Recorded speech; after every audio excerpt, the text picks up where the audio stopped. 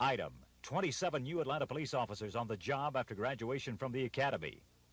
Item, 32 resignations from the Police Bureau during the past 2 months. Those figures furnished by the Bureau.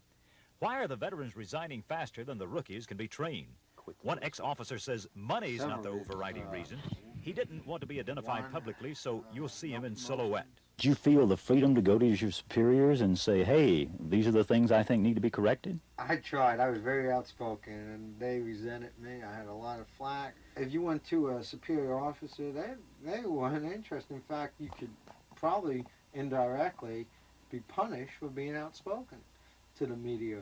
Then they come out and transfer you to morning watch in Grady or something, and then you say, well, what's the punishment?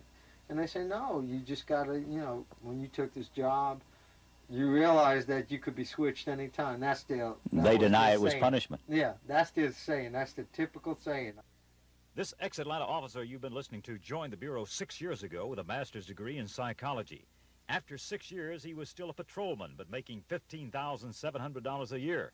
So again, he emphasized it was not money which caused him to quit. The overriding factors were the lack of a merit-type system with equal promotions, equality. Don McClellan, Action News Tonight.